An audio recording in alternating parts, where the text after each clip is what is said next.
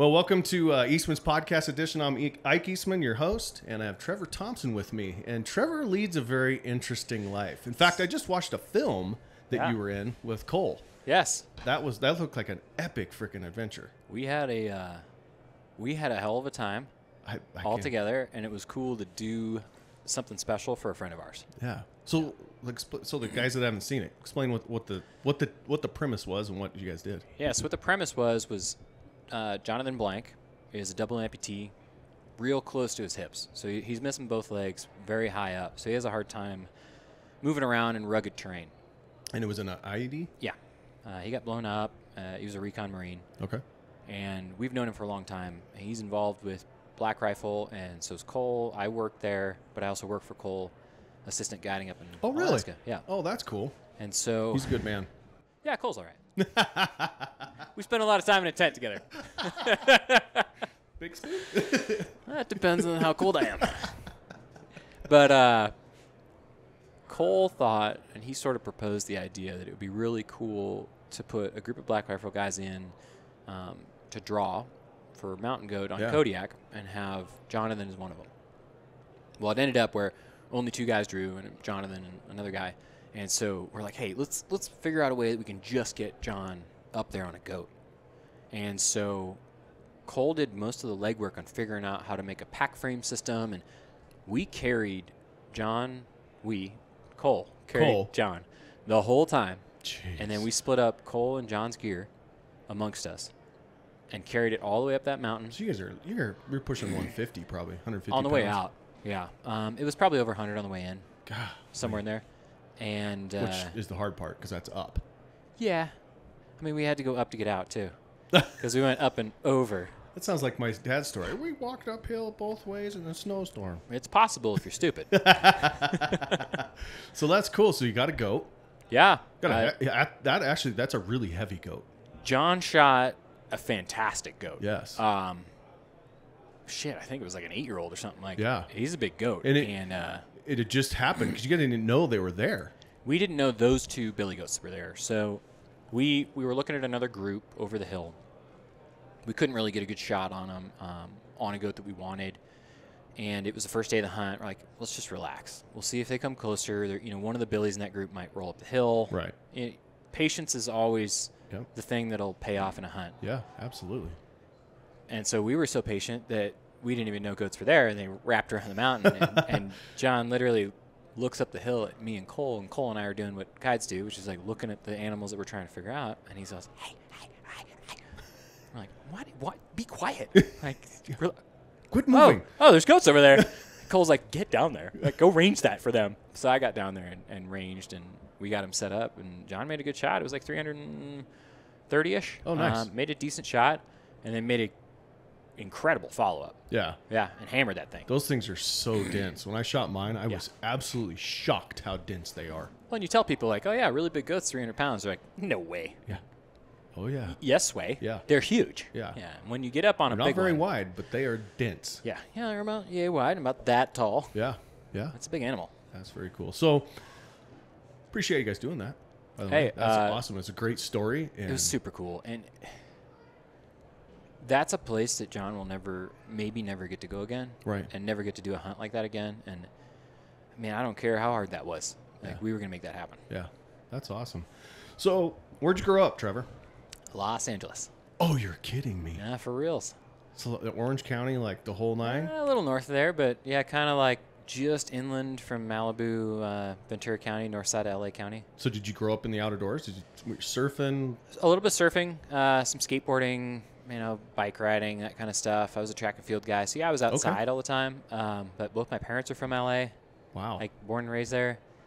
My grandparents have lived there since the 40s. Back when it was real Yep. neat. Oh, yeah.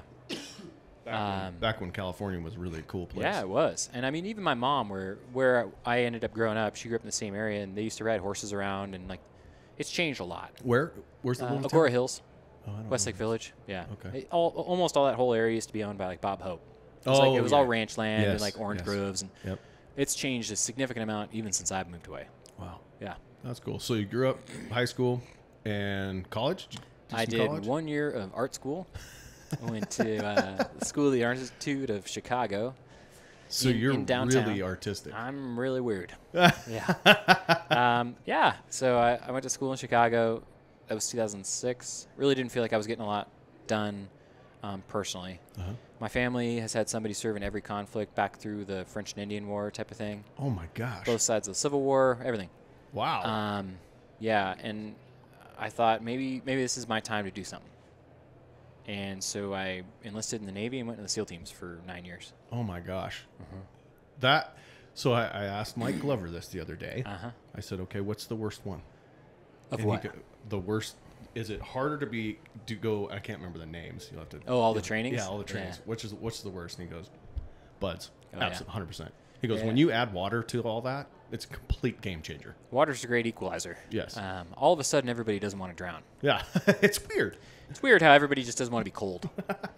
Constantly. Yeah, every day. Yeah, that's crazy. So Navy, what'd you do for 9 years? Yep. What'd you do with them? So I did 3 deployments. I spent some time in Afghanistan. I actually spent my last just over 2 years on the parachute team. So if you've seen the guys jump into, I don't know, like MLB All-Star games, the X Games, F1 races, football games, like I did that for a couple of years. Oh, that'd be fun. Yeah, it was super fun. So you like jumping out of airplanes? Yeah, I mean a little bit. Jeez, I always tell people, why would you jump out of a perfectly good airplane? You have not been in those airplanes. I have not. You're right. Some of those are held together by duct tape. Hey, it's leaking back here. It's supposed to do that. Let me know if it's not leaking. That's when we're in trouble. I heard that on a 53 once on a helicopter. I'm like, this thing is pouring hydraulic fluid. The guy goes, tell me when it's not. That's bad news. All right, man, thanks. I didn't want to hear any of this. I can't even sleep in this thing. It's too loud. That's awesome. So got out of SEAL teams and working for Black Rifle. Yep. I had like a gap of about a year when I did a bunch of base jumping and skydiving and traveled around a bit. Didn't really have a job, like a salaried position anywhere. Right. Andy Stumpf and I have known each other for a long time. He invited me on a bear hunt. Okay. John Dudley taught me how to shoot a bow. So, man, sometimes it's really lucky and fortunate circumstances that get you into something. Yeah. So I owe it to both those guys for getting me into bow hunting, and I got to go. So your first animal was a bear? Black bear, yeah. How was that? With a bow? Fantastic. Oh. Yeah. I have a guy who works for me, Brandon. He killed his first black bear with a bow last year, and he's like, I'm addicted to the roar. Oh, man. When you whack them with a arrow and they turn around. This one didn't do that because I shot it at about 18 yards, 18 or 20 yards, and zipped right through hammered it right in the heart. It just sort of like spun around and rolled over, and it was smoked. Yeah. So I was just happy that, man, I made a really great execution on the shot. What state was that? It was actually in British Columbia. Oh, okay. It was a big bear. They got a ton of those up there. Oh, yeah. They're everywhere. So that was your first animal. How long ago was that? What was that? About 6 years ago. Really? So you've hunted. Have you killed an elk yet? I've killed 4. 4.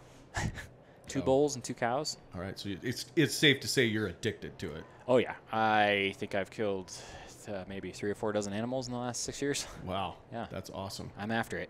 What? So you're shooting a PSE? Nope. So I have a Matthews and a Hoyt. I'm not really tied to anybody in particular. Yeah. I've shot some of the PSEs, but right now I'm currently addicted to my longbow. Oh, you're a traditional guy now. Yeah. Well, I shot an axis deer on Maui with it, and then I shot an elk last year with it. And at this point, I'm like, well, if I can make it happen on those things, let's rock and roll. Yep. Yeah. You've hit some hard ones, and now let's shoot something bigger like an elk with it. Like a big bull elk. Yes. And I shot a cow. Cool. That was great. So is it custom built or what? It's like a semi-custom from Centaur. Were they? Oh yeah. Yeah. Yep. They fit it for you. Yeah. So I bought it used. Okay. On the recommendation from a guy, and he's like, "Yeah, I think you'll like this. Based on what you're telling me about how you like to shoot."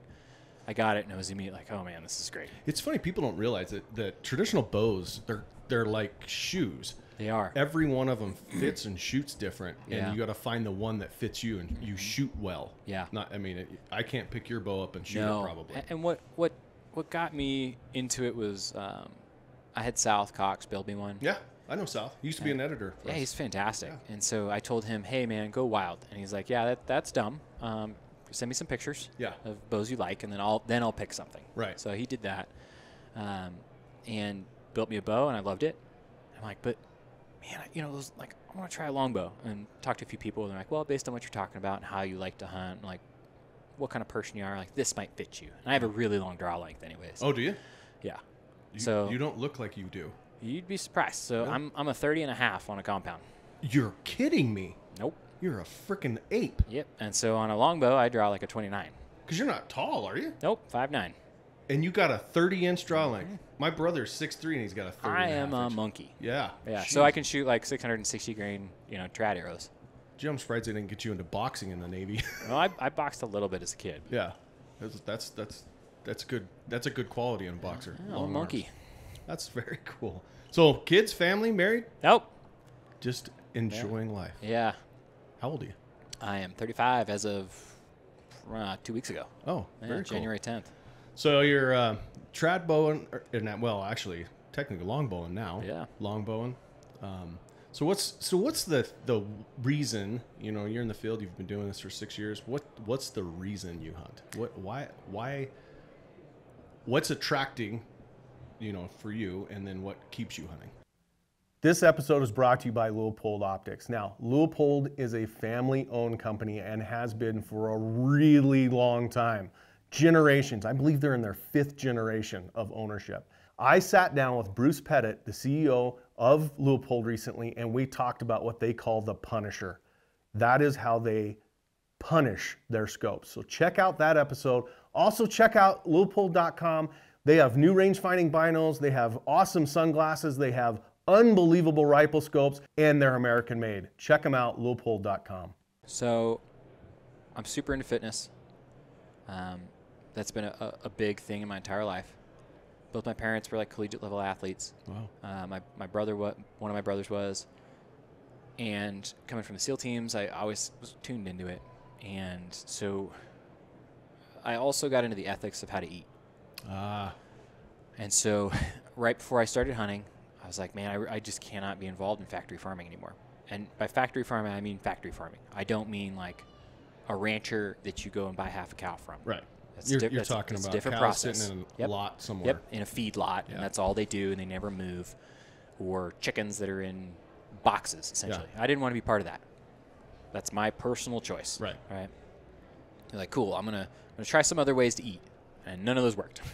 Like I tried the vegetarian thing. I'm like, just as like a gap filler. Like, I got to figure out a way to get like farm food. Well, in between, I'm just not going to eat this thing. I'm like, well, that's stupid. I feel like crap. And so I feel like crap. I look like crap. Exactly. And so very luckily, I immediately started hunting and started filling my freezers.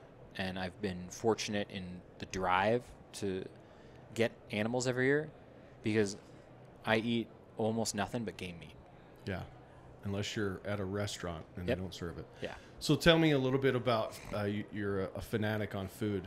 Yep. Tell me something that everybody should know about food. Besides, obviously, the organic wild game you can't beat that.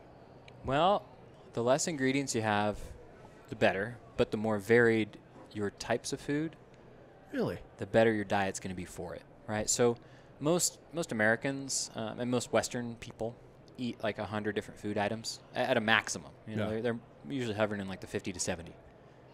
If you go to a hunter-gatherer or say you go to Venezuela, out in a village out there, they might eat 1,000 different kinds of food.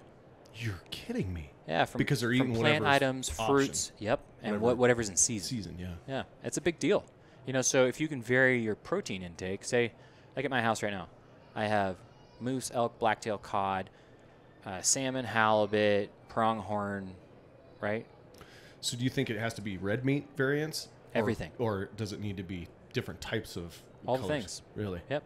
So from fowl to fish, for red meat, white meat, vegetables, fruits, whatever it is. So that's why I find myself and recently I had a horrible accident with my knee a couple years ago, and I've been struggling with it until just recently. Yeah. Which changes fitness. Changes how you look at stuff too. Oh, so I'm the fattest I've ever been. However, but I'm just looking at myself and go, you know what? I bet that makes sense because I eat the same thing constantly. Uh-huh. I eat a banana for breakfast. I eat a sandwich for lunch. The same thing. So that's not healthy. It is healthy, but there is a healthier way to do it. Really? Right? There's a better way for your gut to respond, and the more different kinds of food items you get, the different bioavailability of different minerals and nutrients that are going to be in them. You know, for instance, like there's a warning: don't eat more than a whole moose liver in a year, because they eat a lot of cadmium. Oh. A lot of stuff with cadmium in it. Okay. So that heavy metal get in your system. Yeah. Okay, so that's like a good news, bad news type of thing. So that shows you, okay, that animal has a lot of this thing in it. So that means it probably has some of this stuff and this stuff. And, you know, like axis meat is the most nutrient-dense red meat from an ungulate. I didn't know that. Yeah, so that will give you a specific response to your system. Huh. That's really interesting. So, okay, so meats. Vegetables the same way? You got to change up. I don't really eat a ton of veggies. You don't? No, like squash and sweet potatoes and parsnips. That's about it. Wow. Okay, so fruits. Do you eat a lot of fruit? Not really. A little bit of fruit. Mostly protein. Maybe some oranges and apples. Mostly proteins. Yep. I'm kind of on the like paleo-ish, if people want to label it something. Yeah. Mostly cooking butter. I render all my own elk and bear fat, so I cook in those too. Yeah. Lards and tallows. I did paleo. I did paleo once. Mm-hmm. It can be hard if you're super strict, right? You're trying to make a lifestyle choice. Yeah, and that's what I noticed. I was really strict for 30 days, and I was like, I'm just going to do it out of 30 days. Yeah, Felt made it really into amazing. a religion. Yeah, in the good. second 30 days, crushed you. Yeah. Yeah, because I should have. Dumb me. I read the first half of the book, not the second half. Perfect. That says start bringing stuff back in slowly. I'm like, tomorrow I'm done. I'm gonna Pizza. Yeah, exactly. Yeah. Oh, crushed me absolutely. Yeah. In fact, but it was good because I found out some certain things like I can't eat dairy. Like yep. See, there you go. Processed dairy. I didn't know I was allergic to that. Well, and every human is lightly allergic to lactose. Yeah. That makes sense. It doesn't matter what you think. We all are to a degree. Yeah. Some people, it's so little it doesn't even matter. Yeah. And the other thing I found out is gluten. You know, beer. Screws with you. Oh man. Yeah. I couldn't do beer anymore. Yeah, I can do one. Yeah. I can have a beer. Yep. I can't do anything else. Yep. Two beers. Screwed. A mess. Yep. 2 beers, I might as well have a case. Mm-hmm. Which that's not ideal either. No. That's very cool. That's good knowledge. I'm gonna take some of that. Yeah. So, what's one of the things that that keeps you hunting? Mm-hmm. Now that we know why you hunt, what keeps you hunting? The people, the experiences, and kind of touching what humans have done genetically for so long. So I get to guide with Cole Kramer. Yeah. And so I'm up there spring and fall. So you do bear hunts too? Mm-hmm. Oh, awesome. Bear, goat, deer. And being able to experience some of those things and being out in the field and just, I don't know, being a sled dog. Yeah. Doing the hard thing and putting my head down, and all I have to do is concentrate on what's right in front of me. That keeps me hunting all year. Yeah. You know, and understanding that it's a process that's doing me better, whether or not there's a connection on the other end with an animal. So you're like you just being out there, the solidarity of it, the whole 9 yards. Oh yeah, I mean, like I shot a big bull 2 years ago. Which state? Here in Utah. Okay. He's like 330, 340. Nice. And then I shot a 3x3 in Idaho 2 weeks later. Nice. In a wilderness area. Well, that 3x3 meant more to me than the big bull. It was a lot more work. A ton more work. Yeah. And it was the only bull we saw for a week and a half. Isn't that crazy how our mind psyche works that way? Yeah. That we reference, like you just did it. You referenced an elk by its size. Yep. But what really is it's the experience. Mm-hmm. I had a conversation yesterday with a guy. He's like, I want to shoot money's no object. I want to shoot a 200-inch mule deer. Yeah. I said, okay. What kind of experience do you want? Yeah. He goes, oh no, I want a really good experience. I said, well, that's not going to be easy. Precisely. Otherwise, everybody would do it. You can't have both. No. Necessarily. If you want to go to Mexico and shoot a 200-inch deer, you can go to Mexico and shoot a 200-inch mule deer. If you got money, you can shoot a name the size. Yeah, exactly. Unless you're looking at world records, you can name the size. Yeah, but if you want an experience like you did with the 3x4, you're not going to hit a 200-inch mule deer behind every Absolutely tree. not. No That's way. not how it works. Like I saw that thing and had maybe 20 seconds to shoot it. Oof. Were you shooting a wheel bow then? Nope, that was rifle. Oh, okay. I had my recurve in my hand and my rifle, and I'm like, if something steps out in front of me, they're getting shot with a bow, and if they're way out there, I'm shooting it anyways. Because it's a wilderness area, and I may never see one again. Yeah. What rifle are you shooting? That was a 28 Nosler. Who makes it? That was a Nosler. Oh, was it actually Nosler? Yeah. Oh, nice. Very cool. So, keep hunting, solidarity. What is one of the things that we kind of talked about one of the things, but what is one of the things that my audience can go, I learned this from Trevor, and it really is impactful? What is one thing that you're really passionate about? So I have it written on a whiteboard that I write my workouts on, and I talk about it on a regular basis, and it's be an asset, not a liability. So maybe that means showing up to a hunt as fit as you can be. Yeah. Maybe that means practicing with your bow, your rifle, the slingshot that you're going to use for that hunt as much as possible, so that when you show up there, you've done all the work that you could possibly do. You need to be an asset when you're there. You don't need to be the person getting your hand held and walked through the experience. That's how I feel about it. And you can take that down to the lowest possible level. To everything. To your frickin' house. Be an asset in your house. Keep it straightened up. Yeah. That's really impactful. Be an asset. Don't be a liability. Don't be something that somebody has to take care of. Yep. Be the person that's doing the taking care of. Yeah. And take care of your own stuff. Exactly. Keep your house in shape. Yeah. And if you can keep your house, whether that means holistically you or the physical, presence, in shape, everything else falls into place. So I think I learned this from a naval admiral who did a speech once, but he said, make your bed every morning. And my kids, to this day, they'll say, I already accomplished something, Dad. Yep. I made my bed. And it's for real. Yeah, and if you start your day that way and you be an asset the rest of the day, you're going to live a very full life. I mean, I do that. I make the bed. Yeah. It's not that hard. No. I even do it in a hotel room. I think people think I'm crazy. Yeah. Take 8 seconds. Yeah. Because that kind of stuff sets the tone for the rest of your day. Yes. And then that sets the habit for the rest of your week and the rest of your month and the rest of your year. Well, you know what else I found? And I didn't recognize this in myself. I recognized this in my kids when I was teaching them that. When you come home and you go to bed and your bed's a mess, that's a horrible way to end your day. Yes, it is. It's you're saying, I didn't do anything all day. I'm not worth that. Yes, exactly. That's very cool. All right, last question. This is a big one. What are you going to be thinking about on your deathbed? If God willing, you have the opportunity to do that. Hopefully, I'll be thinking that I got to do and took the chance at doing everything I wanted to do. That's it. I'm the kind of person that I want to knock on the door of everything that I have the opportunity to knock on the door for. Like, I met Cole at John Barclay's 50th birthday. Okay. And Cole's like, hey, man, I heard you just started hunting and you have the background in SEAL teams and Barclay, so, you're kind of a trusted entity. You've been vetted. Do you want to come up and pack on a hunt?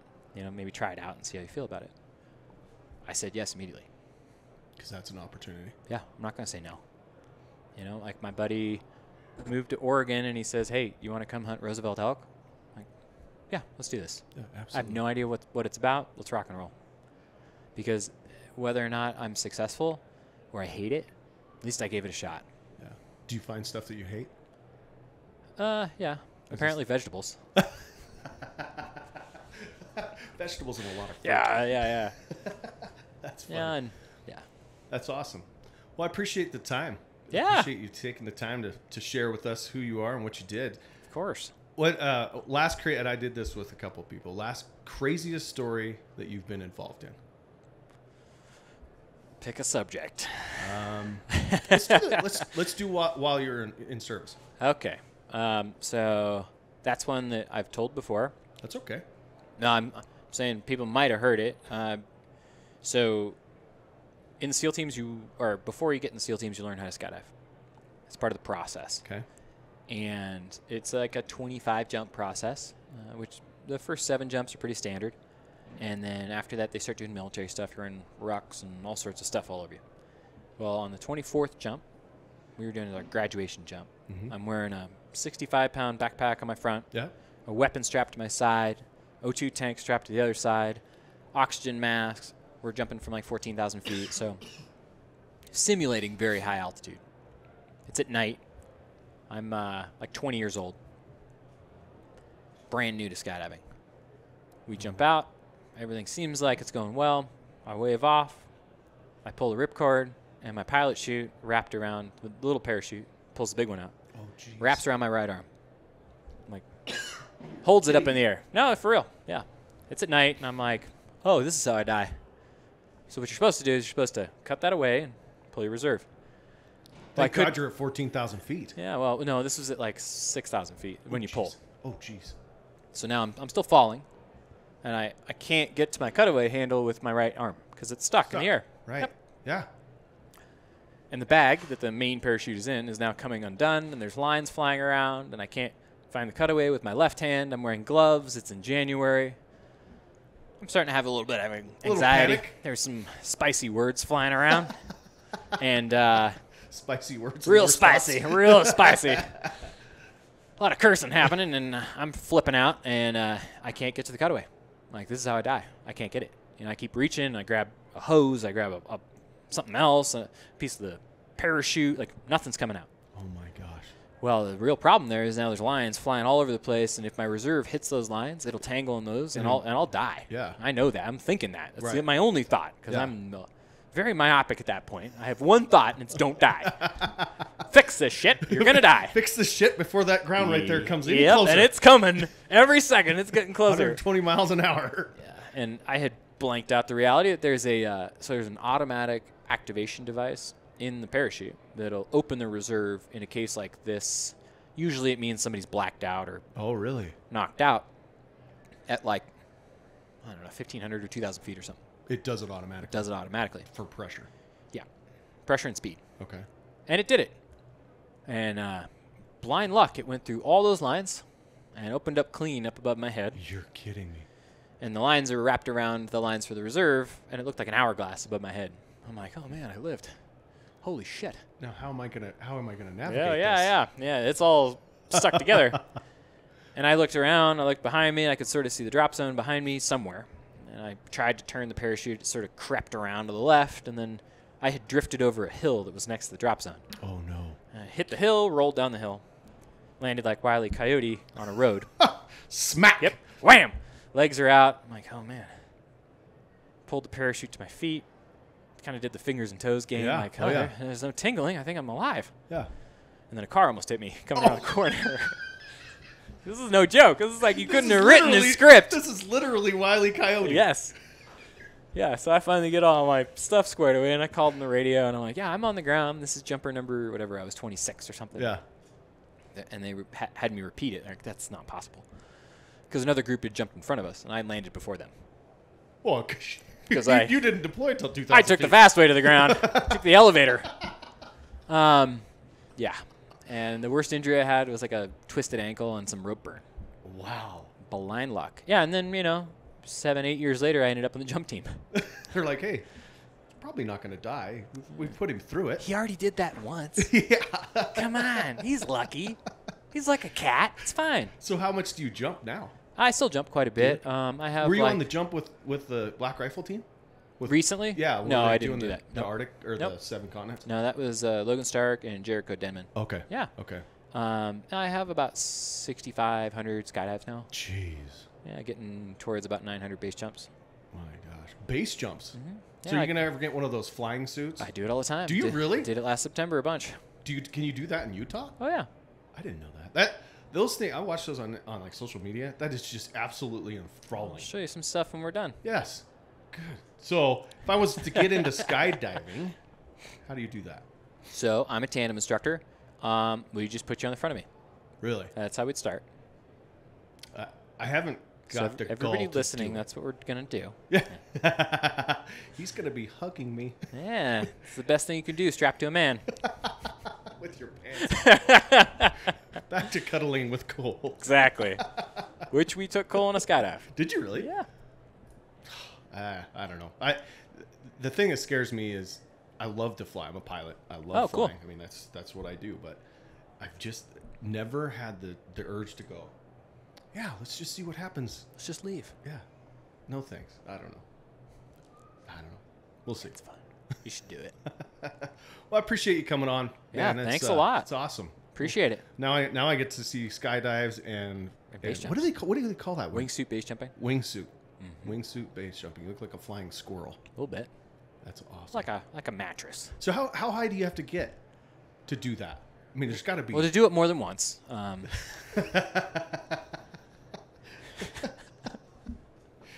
Usually with wingsuiting, it's a couple thousand feet. Is it? Not underneath you, but total length of flight. Okay. So you'll jump from a tall peak, and you want between 500 and 700 feet directly below you, and then you can fly out. And I've done jumps that have 3,000 to 5,000 feet of total elevation loss from exit to landing. So it's minutes. It can be up to 2 minutes, yeah, easily. Wow. You can ever go to like Europe where they... That's where I was last time, in the Really? Dolomites. Yep. In Italy. That is so crazy. It's fantastic. Great people, great food, great jumps. That is a whole nother... I'm not only going to jump out of this airplane, I'm going to jump out and hope this suit flies. Oh, yeah. A lot of hoping and praying. Well, I appreciate it coming on. Thank you so much. Yes, sir. I'm honored to meet you. Thanks for your service. You too. Thanks Thank for you. everything you're doing. And keep it up. Keep coal and line up there. I try to. In the Alaskan wilderness. It's the wilderness. It is. Appreciate it. Thanks, man. Thank you. Hey folks, thanks for listening today. I hope you enjoyed this episode. You got to hang out with some of the people that I think are the most interesting I've ever met. And remember, fair chase is the only way to hunt and take trophy big game. See you next time right here on Eastman's Podcast Edition.